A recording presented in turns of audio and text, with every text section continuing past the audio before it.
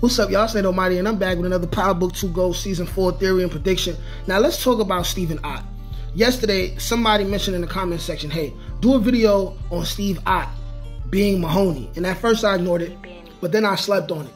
And currently, I just woke up, breath still stinking and yawning, right? But I'm that serious about my content. And I thought about it. I'm like, what if Steve Ott was Mahoney? Is there any evidence that we could use to possibly have an argument for Stephen Ott being Mahoney? And then I thought, I'm like, it's very possible that he could be. Now, the reason why we're going to have this theory is because everybody knows, if you've been watching Power since its inception, you know that any minor character, any small character whose face you see in earlier seasons could always end up becoming major players or people who have a big impact on the plot going forward. Now, I want to encourage y'all to go ahead, hit the like button, subscribe to the channel if this is your first time here. Also, after this video, feel free to check out all the other playlists that I have on my channel, talking about a whole different variety of topics. But if you're here for the power theories, let's get to it right now, okay? So, when it comes to Mahoney, right? Mahoney is someone who was mentioned only once in Season 2 of Power Book 2 Ghost, where Mecca mentions Mahoney, and he basically says that Mahoney is his biggest, most dangerous op. Now, we do not see Mahoney ever again. I mean, first of all, we never see Mahoney, but we don't hear a mention of Mahoney ever again, right? Even Noma doesn't mention Mahoney. Now, here's the thing, right? When I made a video previously where I was discussing how RSJ could be Mahoney, I remember someone in the comments section, they said, hey, that's possibly just an Easter egg because there's a new showrunner who goes by the name of Mahoney, who's the showrunner of Power Book 2 Ghost now. It's not the chick. So I basically fell back from the Mahoney content after that because I'm like, that could be true. But now, being that this guy made this presentation to me, this guy presented me with this theory yesterday, I got to thinking, right? So here's the thing. Right? Mahoney would have to be someone who's very powerful, has a lot of pull, and probably his government name is not going to be Mahoney. Now, if someone who was on a way lower level, like James St. Patrick, if his name was Ghost, and that was his street name, and everyone knew him as James St. Patrick, and just like real life, you know, when you're dealing with levels of drug dealing and you doing illegal activities, you're not going to want your real name attached to it. So we first have to assume that Mahoney is not the government name of whatever character would end up being Mahoney. That's the first thing. The second thing is this, right? We all know in real life, now this is going to be a little bit racy what I'm going to say, based on whatever viewers and listeners of a particular group may be watching and listening to this video. So I want to give a disclaimer by saying this is going to be racy.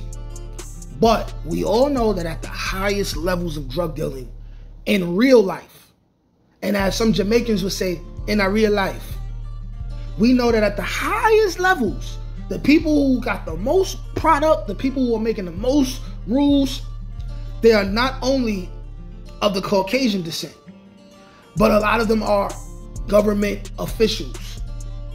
Now, as I say this, now we can begin to piece the skeleton of this theory that is Stephen Ott possibly being Mahoney, right? So that's already ammo that we have going in that direction. Now, if Mahoney is alive, it's very, very possible that he's been doing his background research. That he already did his background research on Mecca.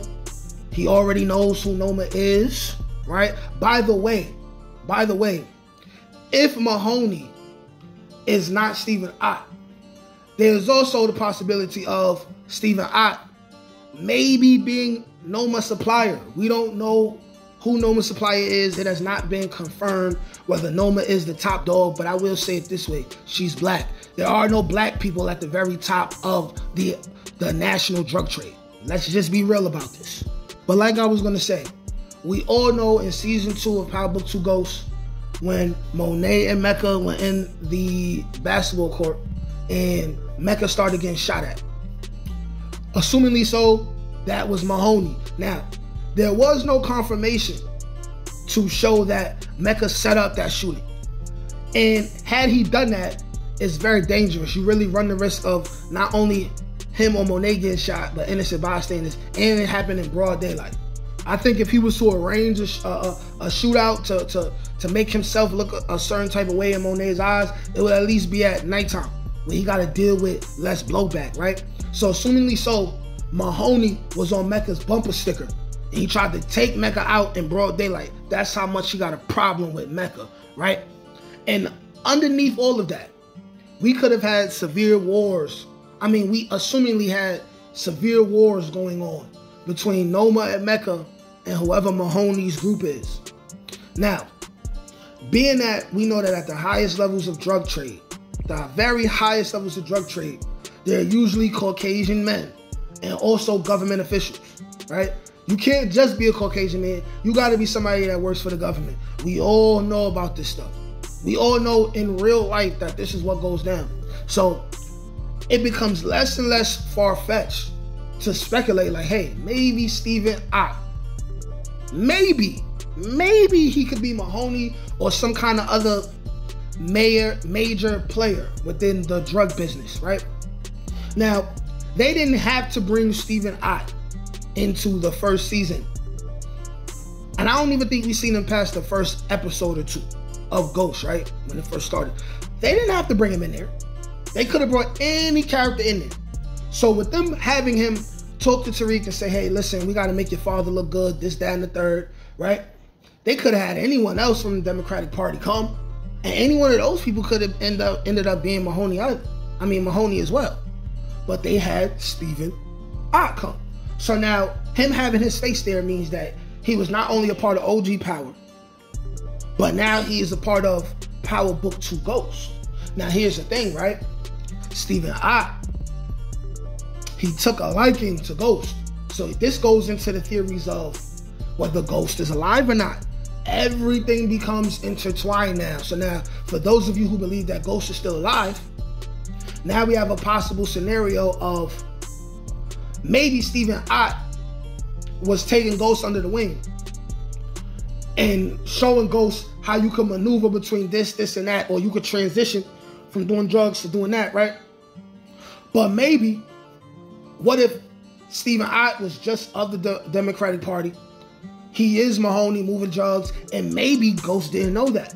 So maybe Stephen Ott helps Ghost disappear, and somehow, some way, Stephen Ott reveals himself as Mahoney, and then finds a reason to keep Tariq under his thumb, selling drugs for the government.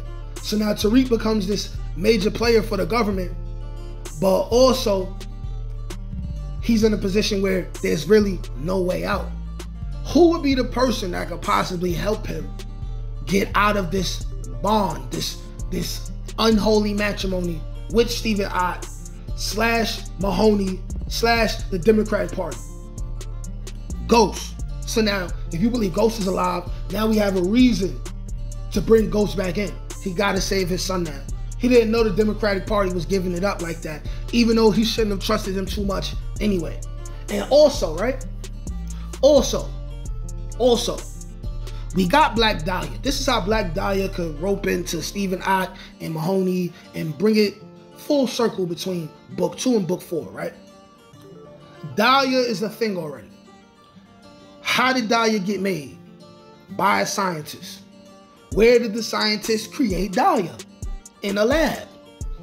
Now, when we're talking about stuff like crystal meth, crack, ecstasy, all these other kinds of drugs, of course not all drugs are made in labs, but when you think about, Oxycontin and all these other drugs, right?